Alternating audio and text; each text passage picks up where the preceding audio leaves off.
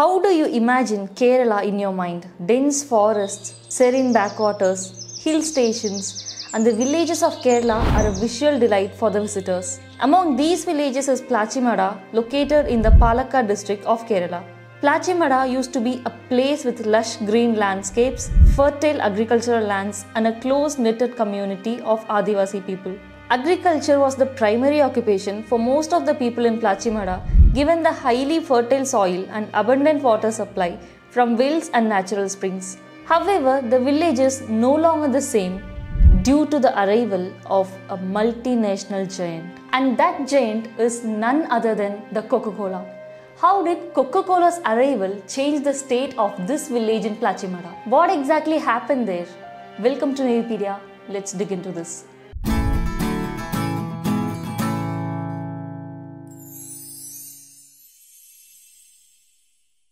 Plachimada falls under the jurisdiction of the Pirumatti Panchayat in the Palakkad district. In the year 2000, Hindustan Coca Cola Beverages Private Limited, an American beverage company, obtained permission from the Pirumatti Panchayat to establish their bottling plant in Plachimada. They acquired approximately 34 acres of land, most of which were previously paddy fields. But why did they choose this particular location? Several factors may have influenced their decisions. These includes availability of labor, low land costs, local tax incentives, and extensive government support. Additionally, Plachimada's strategic advantage in terms of distribution network and transportation infrastructure could have played a significant role. Its proximity to the major ports, roads, railways facilitates the easy movement of raw materials and finished products. Moreover, the presence of the Bharatapuzha river, also known as the Nila or Ponnani river, flowing through the Palakkad Gap near Plachimada, provided a rich water resource. The village is also surrounded by two beautiful reservoirs, further highlighting its abundant water availability. After obtaining all the necessary permits, including one from the Kerala State Pollution Control Board, allowing the production of 561,000 litres of beverage per day, Coca Cola started its production in the year 2000.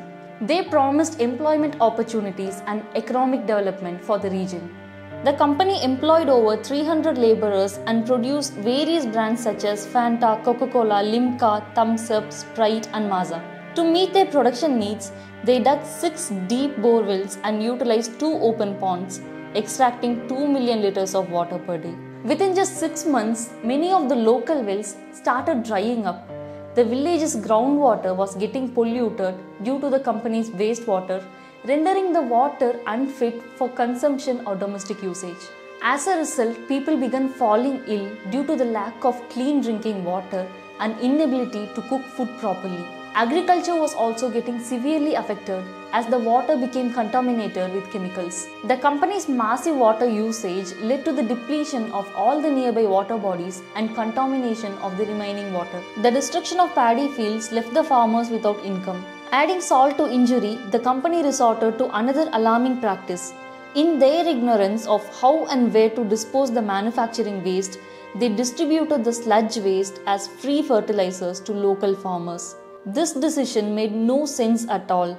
The already chemically contaminated agricultural land suffered further degradation. At that time, a British journalist collected samples from the sludge deposited by the plant and conducted tests. The test revealed high levels of toxic heavy metals like cadmium and lead. Both of these are highly poisonous and carcinogenic. The presence of pesticides in the Coca Cola's beverages was confirmed by the Center for Science and Environment in New Delhi. These revelations provided ample reasons for the protesters to intensify their opposition to the company. Within 2 years of the factory's inspection, the people of Plachimada realized that the future was in jeopardy. They launched their protest against the company on April 22, 2002, under the banner of Coca Cola Virudha Janakiya Samara Samiti, with Mrs. Mailamma, a 54-year-old woman, leading the charge.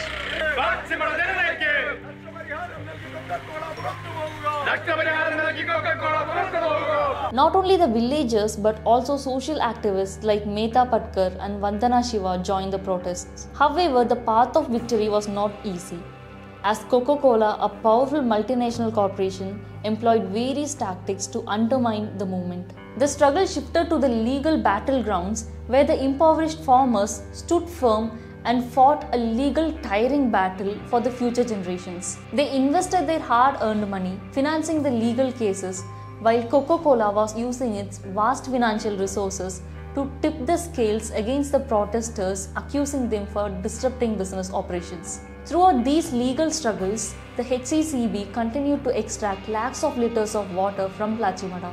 The village cried out to save their land, but the company turned deaf ears. On February 21, 2004, the government of Kerala declared Palakkad district drought affected, imposing immediate restrictions on the company's groundwater usage. Consequently, on March 9, 2004, the company ceased operations.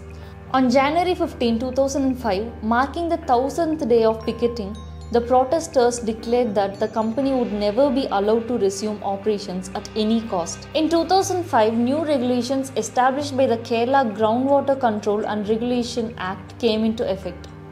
On November 19, 2005, the Water Resource Department classified Plachimada as overexploited, thereby preventing any further extraction for commercial purposes.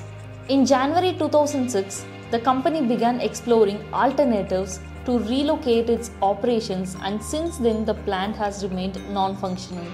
This decision marked a significant victory for the movement led by Mailamma. Mailamma was honored with the Speak Out Award by the Outlook magazine. Mailamma passed away in the year 2007 and was laid to rest in the cemetery nearby the company, symbolizing the triumph of the protest. Despite the closure of the company, the ghost of the Plachimada Coca Cola plant still haunts the village. The damages caused were irreparable. The wells in front of the houses remain contaminated and untouched for years. Poisonous remnants are said to linger on the agricultural lands. The people of Plachimada sought compensation for their losses, but to this day it remains unresolved. Sadly, there are similar exploitations occurring in many places under the guise of development. What do you think? Is there a solution for development without exploitation, or is it inevitable? Comment below, let's engage in a discussion.